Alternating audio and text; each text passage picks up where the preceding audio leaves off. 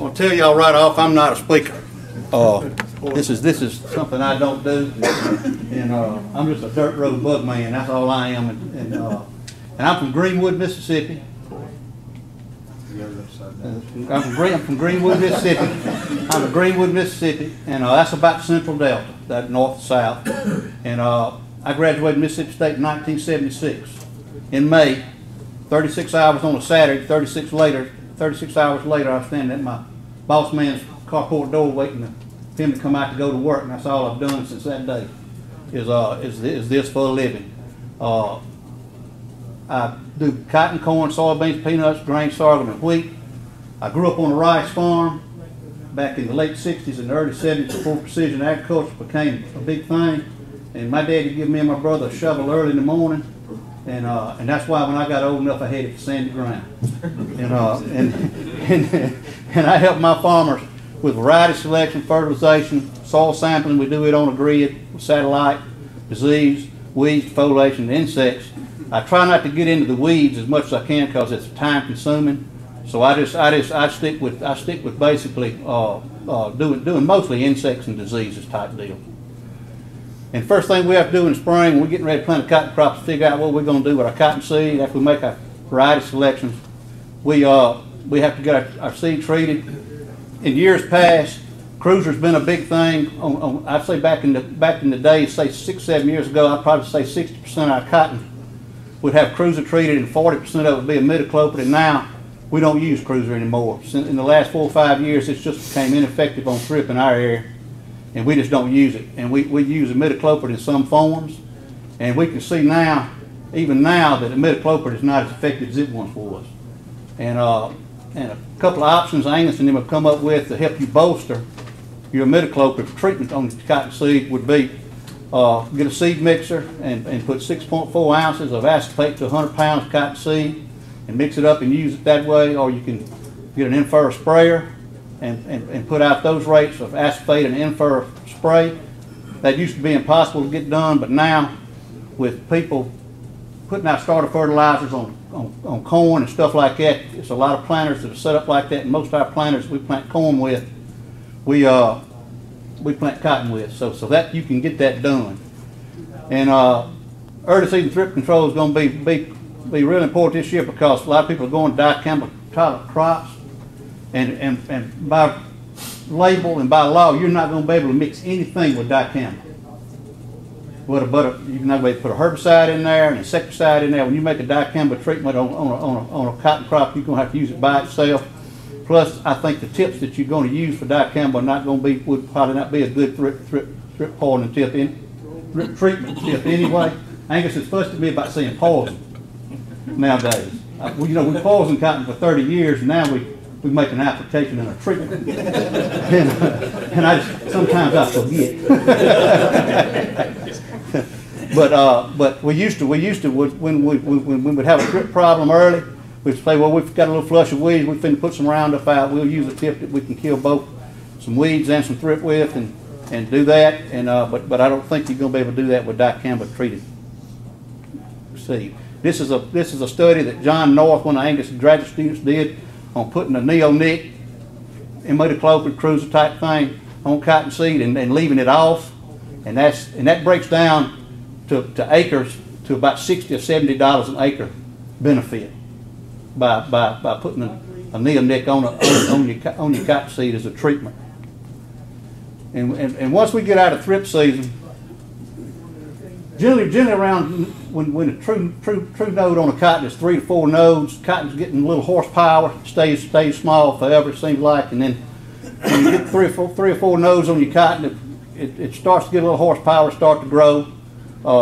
It's been getting warmer by the day since you planted it. Conditions are getting better, soil conditions, and cotton kind of takes off.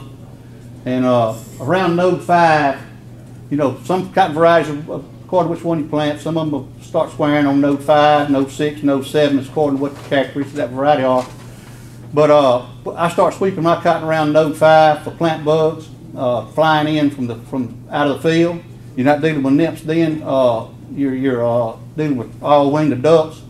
So I start with a neonic. I either use imidacloprid or centric, and low number, most of the time starting out the year, you have low numbers early, and before they really start picking up. And the imidacloprid, to me, it's a generic, and you can use it at such high rates that you can, legal rates, that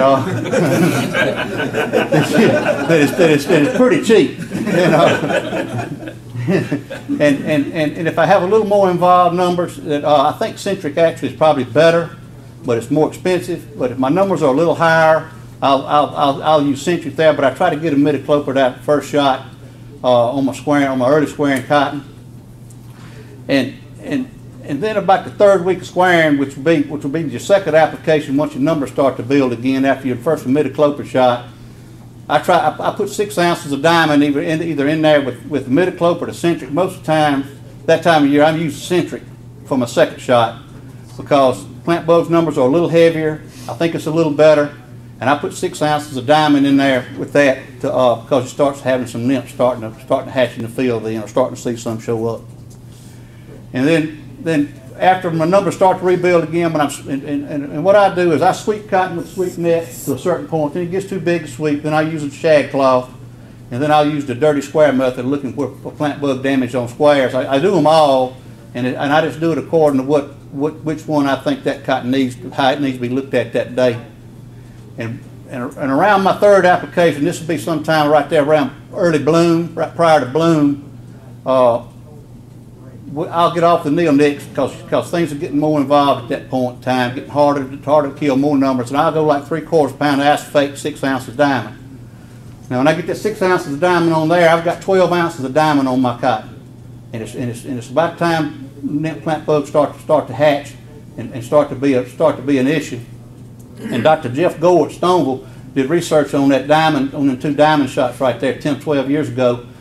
And Jeff's not here, so I can't say exactly what it was. But in most instances, and that might even be all instances, where he put two 12-ounce shots of diamond on back to back right prior to bloom, it was like his cotton yields went up every year. At the end of the year, he would pick more cotton when he did that. So that's just something we do in our area.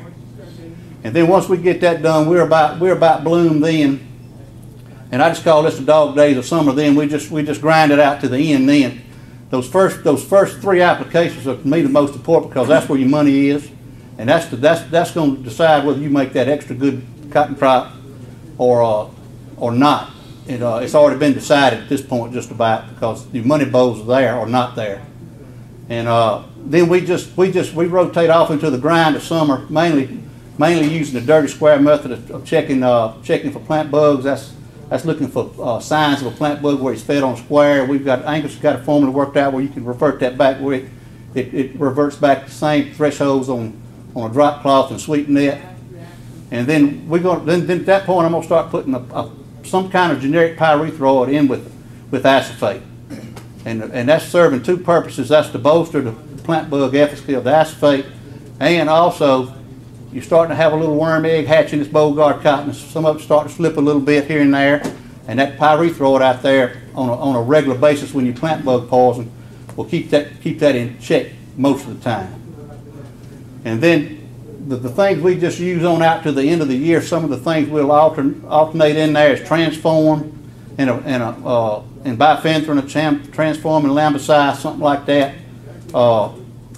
And then we'll on occasion we'll use bidrin and bifenthrin, bidrin and acephate, and I just use these as I think I need to. And then if you ever see the inkling of an aphid, you can go with transform, which is a dang good plant bug poison. It's kind of pricey, but you can go with transform at either the half rate, 3/4 of an ounce with some acephate and bifenthrin, or transform by itself as a standalone at 1.5 ounces with a pyrethroid, and you won't have an aphid problem. It's just overkill on aphids. Aphids never will become an issue in that cotton once you get a shot of transform out there. The Beauregard cotton, the slippage of the Heliothis in the Beauregard cotton has always been an issue. You can handle that most of the time with a pyrethroid in there with your plant bug poisons, but some varieties, your Phytus and tight cottons, and some of those where the gene's not expressed as strong maybe as others, maybe needs a little help sometime, And I've noticed over the years, things that we never used to do, we start to do, or people will do it here, somebody will do it over there, and in a matter of 3 or 4 years, it's the normal of what everybody does everywhere. And the new thing that people are starting to do now is put out Prevathon on Beauregard cotton, or besieged with Prevathon and karate. Coming there in our area around June 15th, July 15th, July 20th, we always have a real high flush of worm eggs come through our cotton, 10, 15, 20, 30, 40, 50% worm egg lays. At that point right there, it's a move been made lately where people are starting to put a little Prevathon out. And if you do that, you have solved your problem. I mean, you won't, at the end of the year, most years what I do at the end of the year to see how I stand, by the time cotton starts to crack, bottom bows do, I'll walk out my truck, I'll walk out and pull 25 bows walking out. Just eye bow, pull it. Don't look for a good one, don't look for a bad one, just see one and pull it. And I'll walk and I'll pull 25 and I'll stop and I'll look at them one by one, throw them on the ground. I'll walk back to the truck, pull 25 going back to the truck, just to see what season-long worm control I've gotten with the BT gene or not gotten. And it's generally sometimes it always is somewhere in that 2 to 3% boll damage. And you can live with that because we've lived with it forever and still made big crops. But you do that right there, and that number's probably going to go down, which will probably make your yield come up just like with the diamond. And spider mites, if I had to say one insect that sold more, made people sell more cotton pickers and shut down more gens, it's that insect right there. About 10, 12, 15 years ago, we got to where spider mites became an issue every year. We used to have them just up and down dusty turn roads, down gravel roads, droughty conditions. But it got to a point where we had spider mites every year, and I think that's even one of my fields there in that Kruger in the lane. But that's late. I mean, you see cotton's opening, so that wasn't an issue on the yield. But that right there, we couldn't control them. Back at 15 years ago, we had comite, we had kelthane, stuff like that, and then Zephyr came into the country, and by Syngenta. And people were struggling to make a living farming cotton, money wasn't there, then spider mites come in. So then we're going to talk about putting a shot of Zephyr out. It costs $22, $24 an acre just for the poison, plus not counting the application. And that was the straw that broke the cotton camel back, right there. And if you had to do it twice, cotton farmers in the central delta right there just threw their hands up, a lot of them did. So we ain't going to do this no more. It's too easy to make a corn crop, it's too easy to make a bean crop. We're not going to do it. Well, that's where we were then, and now what I try to do is I still use ivermectin, which is Zephyr, a form of it, and it's generic now, and you can afford to use it at high rates, label rates. And I try to catch my spider mites when I first see the inkling of them. When I'm traveling from farm to farm in the community, if I see a spider mite problem over here starting, just the inkling of them, just a little graining of the cotton leaf, I'll make a note of it. And if you'll treat early season, if you'll treat low populations of spider mites with ivermectin, you can do pretty good on them. If you don't wait until they get a full blown thing going on you. And that's what I try to do. And just from an economical standpoint. And I have put 2 shots of ivermectin out and felt like it held fair. And that's how I treat those. And we talked about cotton aphids a minute ago. That's not going to be an issue right there if you implement some form of transform in your plant bug poisoning as you go, and then disease will generally wipe them out at some point. You go out there that morning, you smell that smell, you know you got them. And in my business, what I've seen over the years is a lot of the people that were in my business that were 45 years old. 40 years old, I thought those were old men when I was 21 getting in this business. A lot of people are dead now, and a lot of them have faded off into the sunset. You don't ever see them anymore. And I made a decision when I was about 50 years old, I wasn't going to let that happen to me. You come to these meetings like this right here, and you say, "Where's old Bruce Pittman?" You say, "Well, I ain't seen him, and he don't come to no meetings much no more."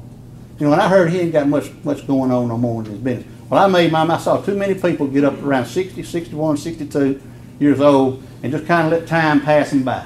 They got lethargic and they just got complacent in what they were doing, and they didn't keep up and they didn't go continue their education and go to meetings and learn. And I made a decision that I wasn't going to let that happen to me, that I was going to stay relevant as I could, as long as I could.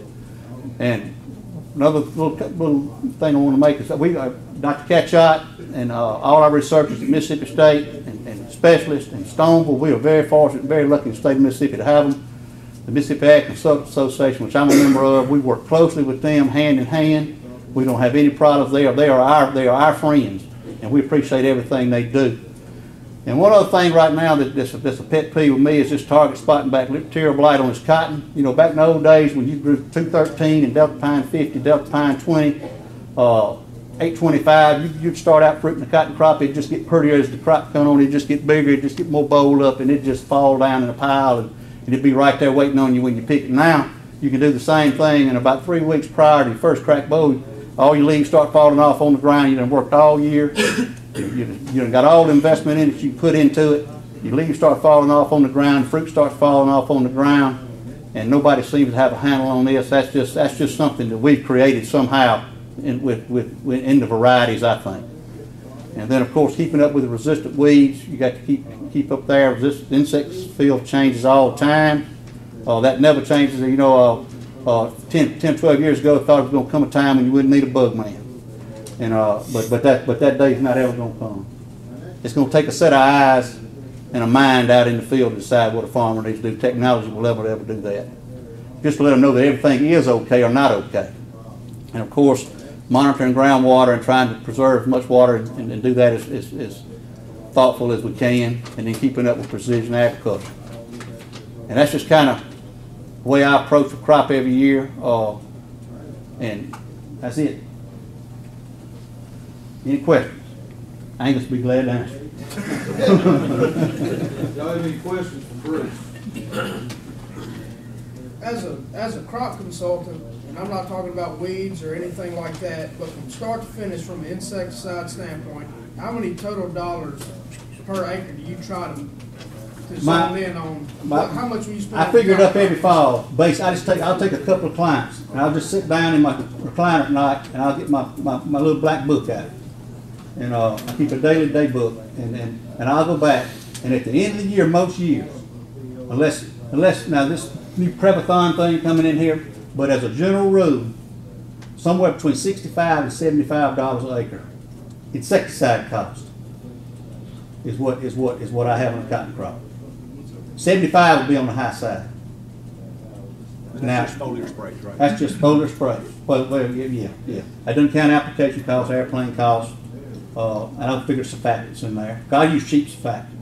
I don't use these surfactants that cost $1.50, $2 an acre. I use 80/20 and stuff like that. When I put it, some insecticides, you got to use special things and do special things to do that. But as a general rule, I'll just put 80/20 in there with mine, 1/4%, something like that. And about $75 to max me out. And I'm conservative. Try to be. How many plant bug sprays? We generally average somewhere, and we have plant bug problems where I am. And I don't forgot the year, Angus, where they ate us up. Remember, 2007. Now, Angus and they ate their research plots up. I knew when they ate Angus and his research plots up at Stoneville that I hadn't done too bad. But we generally average somewhere, I would say, between 5 and 7. And then we got hill parts of the delta, hill parts right up in the hill from the delta that might not pull a plant bugs twice a year. I'm talking about just right up in the hills. You go down, and I had an area in the Avalon area, which is between Grenada and Greenwood, and it's in the delta, right at the base of the hills, where I had a farm there for years, and it just absolutely was no plant bugs there. I told Angus, I called him one day, if you figure this out, Angus, you're gonna go down in the annals or somewhere of being a smart man if you figure out why it's not the plant bugs at Avalon, Mississippi. And you can go right down the road to Greenwood, and they'll try to tote you off. But we generally average, I'd say 5 to 7 plant bug treatments a year. Do you have? Is that a lot? Yeah, it is if you have an available. Yeah, I mean, the area where you live, whatever. What is that compared? West Tennessee probably averages 2 to 3. Well, yeah, that's the way our hill areas do. That's not the delta. It's a whole different animal in Mississippi Delta. I mean, a whole different animal. And on top of that, not only that, they're hard to kill there too. And we could kill them in the hills just Just pretty easy. This is still another question. How far away from Angus from having plant bug resistant pineapple? Well, I had a slide in here and I pulled it out, but we have a graduate student right now that's working on that, and Scott Stewart does too in Tennessee. They told me last time I talked, they're thinking somewhere possibly around 2020, but I would say you could probably add to that. It's always a little longer than they think. But we're looking at it. Long enough to go rogue. Do what? Long enough to go rogue. Yeah, and the thing that's going to be interesting about this trait when it comes out, it's not 100% trait. Best I can tell, it looks like it's going to be 60 to maybe 60%. So what we're trying to work on right now, we're trying to figure out, okay, if you got something that's giving you already 60% control, when this stuff hits, what are the thresholds going to be? Does it need to be the same? And that's what we're working on right now ahead of launch, trying to figure out when do you need to spray this stuff. There's no doubt it works. And the biggest benefit we're probably going to see is that also it is really good on thrips. I mean, real good on thrips. So we're trying to figure out, so when it hits the market, if we're spraying at 3 bugs, 5 rotaries now, does it need to change to 5 or 6? That's what we're trying to figure out now, or does it need to stay the same? But it will definitely provide some benefits and sub-threshold protection. We're saving about, on average, about 1.5 or 2 sprays, just strictly going on thresholds in that kind. And that's just basically a little list, kind of what I do. But I mean, and I'll get up at, one morning and go to work and not do anything I just talked about. I'll be completely something different. You know, you don't never know what you're going to do when you leave the house before you get home that night. And but that's just basically kind of the way it is. I've got a question about that new cotton. Well, go ahead, Richard. I'm sorry. The on your cotton that you put Pyrethroid on, have you seen where you have? I just want you to speak to the factor like whether you have more plant bug problems by not. I'm not saying that bifenthrin is controlling plant bugs, but it sure seems to help. It helps. That's why you put it in there. Are you having more plant bug problems where you put the when we don't put Pyrethroid? we see we don't do. You were not going to do that but once, Rich. Yeah, oh, I know you're doing that one, but so you're still spraying, say 2 weeks out from Pyrethroid, or you still haven't put bifenthrin? Oh yeah. That time of year we have to put a pipe. You can't. If you put 3/4 pound or 8/10 pound acetate on a plant bug after in mid-season on you won't kill them. Okay, you will not kill I was them. wondering if y'all have the same trouble we were. Yeah. Okay, are you seeing is the bifenthrin causing you more spider mite problems? You think, or it might be. Pyrethroids might be, but we can't control plant bugs without it. okay, well, I agree with you. So I mean, it's just a necessary evil. Okay. You know, if they ever bifenthrin would kill a spider mite. Oh yeah. I want him more. All right, Angus.